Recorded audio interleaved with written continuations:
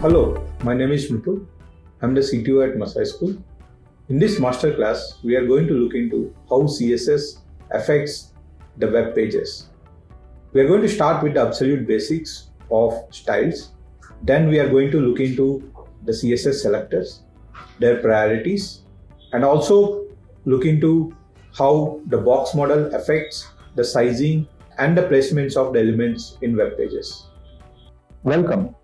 In this series of HTML and CSS, we are going to look at some of the basic properties which can be used to display the web pages in a beautiful fashion. Also, we are going to learn how to make layouts, how to make much more advanced web pages using some of the mostly used CSS properties. So as all of you might be aware, if you write an HTML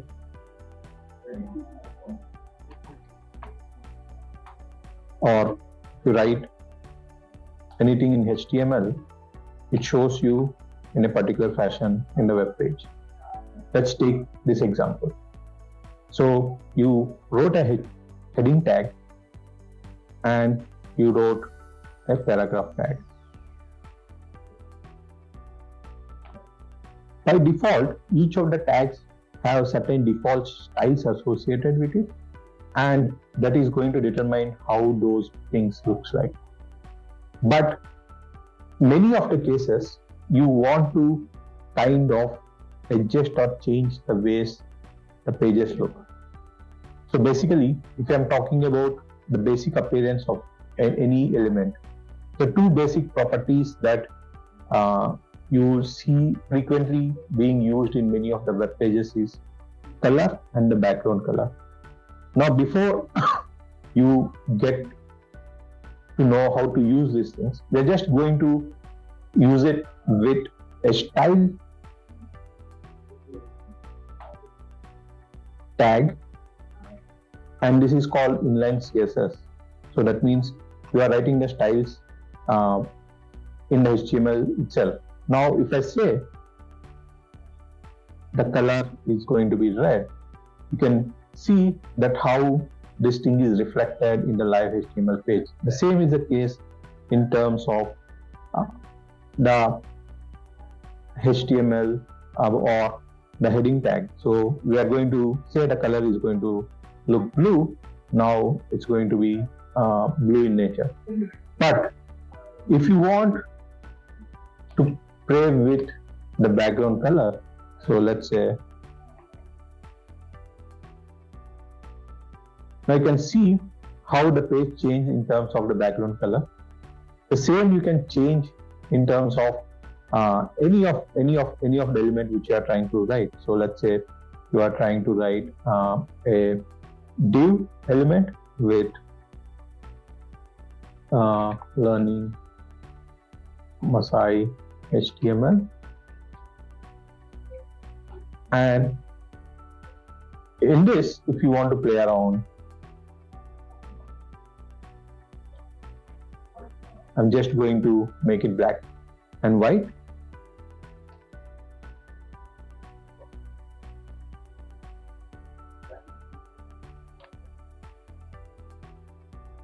Now you can see how these things are changing the way in which they are looking. So this is a very basic of the properties which you can use to change the appearance of any of the elements. Some of the other things which you can use to change the look and feel of the text are the font size and text alignment. Let's take this case. This nupul is in red color, and if I want to play around with the font size, now if I say it as 40 pixels, so you can see the size or the look and feel of the font has changed. The same is the case with the alignment. Now by default, all the text is left aligned. Now if I say text align center, now you can see that the text is going to be center aligned in the whole page, and the same is the case in terms of this div. Let's change this text size to something like 20 pixels, not as big as the size of the nupple. And if I say text align,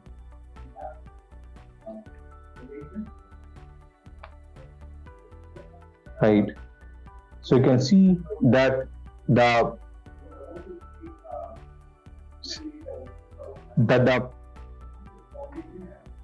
this is font size, and you can see this is going to be 20 pixels and the text alignment is right. So that means it is going to align right.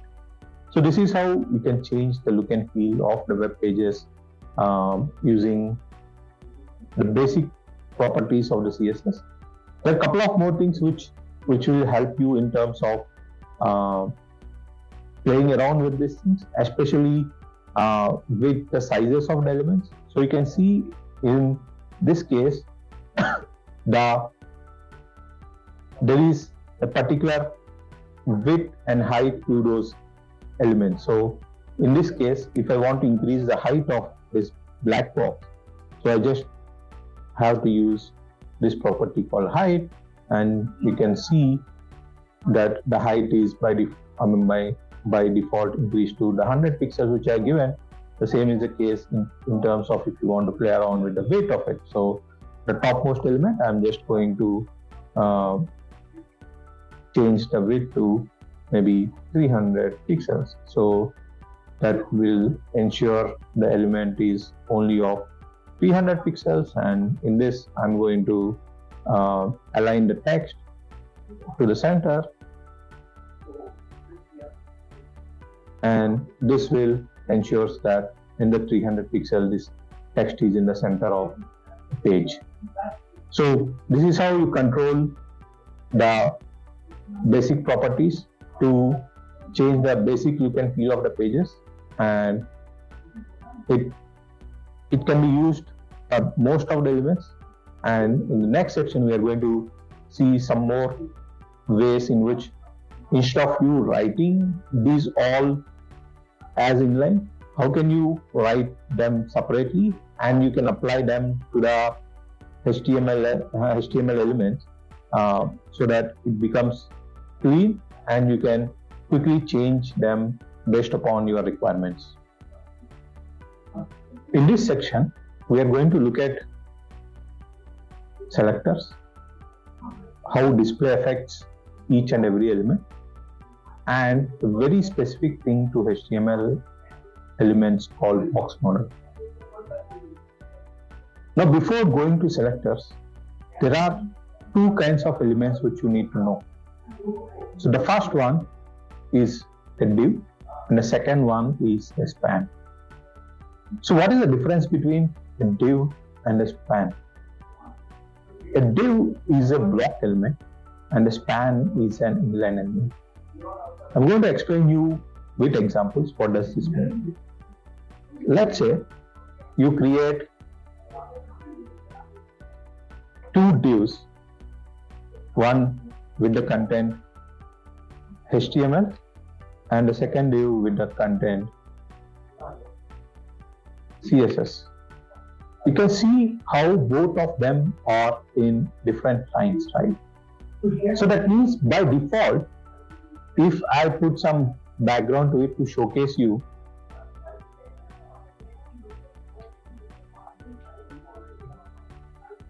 so how much space the div occupies in terms of the width, you can see that it occupies the whole width of the page or whatever the space that is available.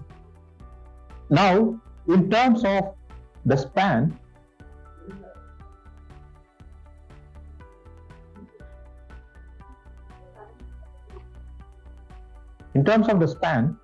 what happens is they occupy only the space of the content.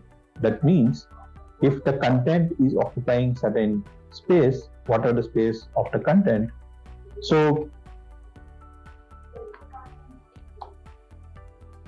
now you can see the HTML span element is occupying only the space of HTML span, and the next span element will automatically be placed just beside it, because it is occupying only certain space, not the whole width of the page. So this is how you can see there is a difference between a div and a span. Basically, the div is a block element, span is an inline element. Now, why these things need to be, known for the next set of things, we'll see in the upcoming sections. But typically, there are multiple HTML elements in a page. Like, let's take this example. So there is a heading, there's a paragraph, there's a div, there's a paragraph inside a div, there's one more div, and there is an unordered list and list items. So if I try to create the exact same layout on the page which I've shown you, so, and each of them looks differently on the web page by default. Now the problem with what we have worked previously with when we are trying to write the CSS or the styles inside the HTML elements is, it is kind of repetitive and you need to write it multiple times for each and every element. But it is not a better way of doing it. There should be a much more optimized way of doing it, and HTML provides us that optimized way of doing things, or the CSS provides us how you can kind of select a particular set of elements and apply certain set of styles to them, or you choose only one particular element and apply styles to particular those set of elements.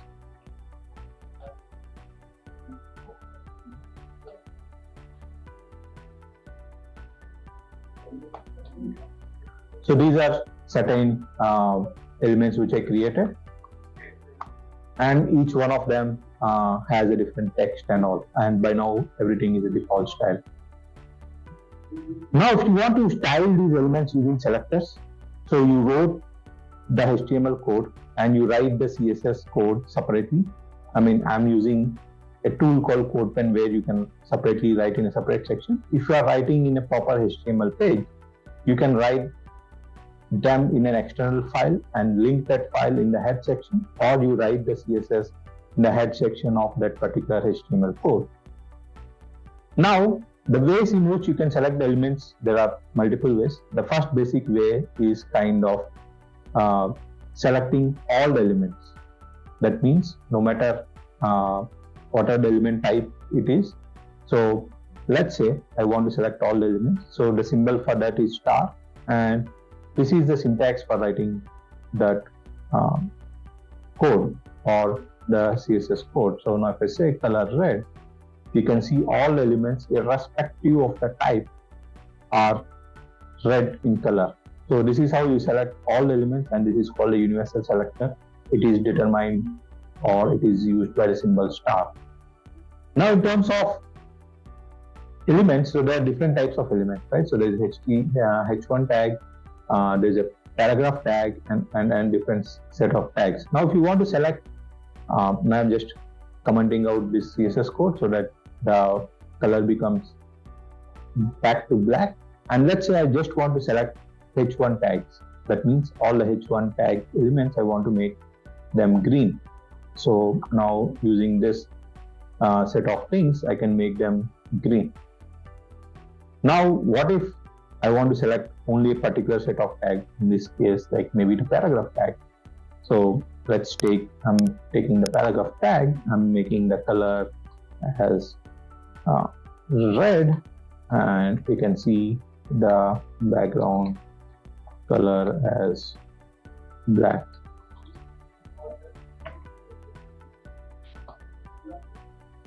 Now you can see all the paragraph tags, irrespective of if they are inside a div or outside, all have this kind of style change to red, and maybe the background color is black. So this is how you can select particular elements by a particular type, and you can apply the respective CSS properties to them. So in this way, you are seeing that we're not repeating the styles anymore in the HTML tags, and it's kind of better to select or multiple elements using these selectors. Now the next thing is when you have a particular set of elements and you want to have a custom group or a different kind of grouping for them, to basically select them by those group of elements. Now, what I'm trying to do over here is you have to first define the groups before you kind of assign or write CSS for them, and it is determined by a keyword called class. And let's say this is the class of red. Now I'm going to use this class in multiple elements. Let's say for this paragraph, maybe for this list item, and maybe for this I'm going to use the class of green. Now you can clearly see each one of, irrespective of the type, there are different classes assigned to these elements. Now if we want to write CSS properties for these grouping of elements, okay, let's make this h1 also have the class red. So it is irrespective of the tag, so we can assign same classes to multiple elements.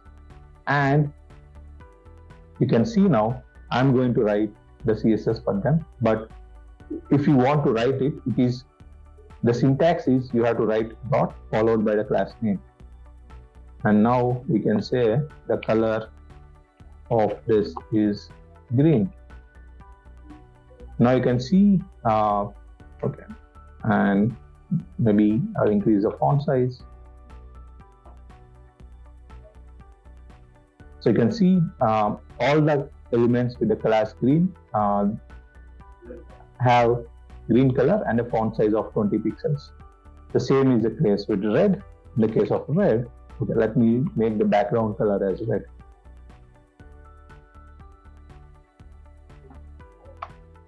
So now you can see all the elements which has the class red, the background color has been turned to red now. So this is a custom grouping. So you can define a class and it is assigned to different kinds of elements, and you can kind of write these properties based upon the classes. And there is one final thing, one more kind of selector where you can select a very specific element. For that, you have to assign a unique identifier for that element, and this is how you assign a unique identifier to that element. So for this, instead of class, I'm going to write id is equal to like unique, and this is very specific. That means you cannot have multiple elements with the same ID in a HTML page. So keep this in mind when you are assigning IDs to these elements. And when you want to have certain kinds of CSS properties to them, you can kind of assign those CSS properties by this hash. So remember, for the class it's dot, and for the ID it's going to be hash, and for this unique paragraph, I'm going to say the font size is going to be 40 pixels and the color is going to be white, but then it will not be visible. Now I'm going to say background color is black and text align center. So now you can see I specifically selected only one particular item and kind of assigned particular styles to those items. So that is how you select a particular set of elements using universal selector, type selector, class selector, or an ID selector. So this will let you choose or pick up the elements which you want and assign the properties, any kind of CSS properties to them. Now, before moving on to the next section, I want to really emphasize one really important point regarding that ID. So the ID value must be unique in a particular HTML page. You can't have the same ID for two elements. Although HTML will not throw an error, you are going to face issues when you are really trying to do some advanced stuff using JavaScript. Now you might have the question, okay, I have multiple ways of assigning or selecting the CSS properties for a particular element. Started with the basic styles, then you saw the selectors, various kinds of selectors, universal selector, type selector, class selector, ID selector. Now the question you might be having is, what if a particular element have all kinds of things? Which one takes more priority? For that, you just have to remember this thing. So the priority will be in the descending order of these things. So the style selector will have the highest priority, then comes ID selector, then comes class selector, then comes type selector, then comes universal selector. So let's look at what I meant by the priority. Now for that, I'm going to write a text in various things. So let's say there is a div, there's a plain text of HTML, there's a div with class is equal to div, there's a div with class is equal to div, and ID is equal to unique, and finally there is a div with unique and style. I'm going to fill this style in some time. So I'm going to clear all the things, and I'm going to show you how each of these things change when you are trying to apply different kinds of selectors. The first thing I'm going to do is I'm going to apply a universal selector, which is at the bottom of the list. So that means it is applicable to all. Now you can see that in this scenario, let's say the color is red, all the HTML are in red color, and now I'm going to apply one more property called font size, and I'm going to say font size is 24 pixels. So now you can see each one has a font size of 24 pixels. Now the next priority is taken by the next selector, which is the type selector.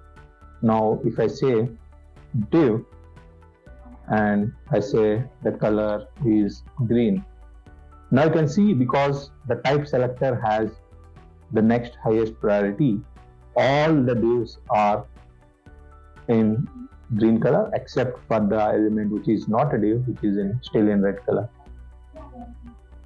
Now you can see there is also divs with particular class, and I'm going to call them divs. Now I'm going to apply a class selector for all these divs. I'm going to say the color is going to be, let's say, purple. Now you can see all the divs with these classes, even though it has a type also div, the class selectors have more priority and they are in purple color. Now, like I said, the ID can't be same, so that's why I'm going to say unique 1 and unique 2. Now what I'm going to do is I'm going to apply a style for unique 1, which I'm going to say the color is going to be orange. Now you can see, irrespective of the unique one having the type selector, the class selector and the ID selector, it picks up the ID selector style because it has more priority. The same I'm trying to do with unique 2. and you can see now unique 2 is also orange. Now for unique 2, I'm going to also write a style element.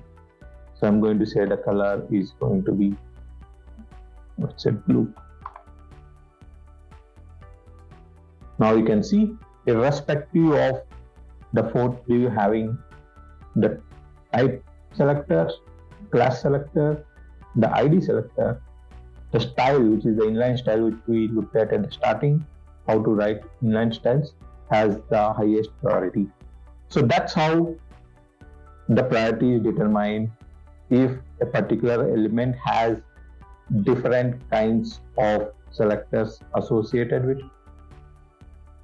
And for all the properties which are not common, those things will be applied low. Like you can see here, if I say for the div, I say the font size, or let's say for particular divs, I say the font size is going to be 32 pixels. So you can see all the divs with class divs have the font size of 32 pixels. So this is how the priority will take effect when you are working with multiple selectors. Now we'll be looking at if a particular element has multiple classes and those classes have multiple definitions in the CSS, how will that impact the whole look and feel of the page? So before moving forward, let's look at how we can assign multiple classes to a particular element. So if you want to assign multiple classes, all you have to do is write the two class names with a space in between them. So for the sake of simplicity, I'm just going to say C1 and C2. So that means this HTML element, this div, has two classes, C1 and C2, whereas the first one has only one class, which is C1, and the second one will have only one class, which is C2. Now when you define this thing, so when you have the same selectors having multiple definitions, that means you have a class selector and the properties, CSS properties are defined multiple times. So there are two scenarios in this. One, you can have different properties defined multiple times, or you have the same properties defined multiple times. So let me take an example. So here I say the C1 color is red. Now I'm defining C1, the background color I'm saying is black.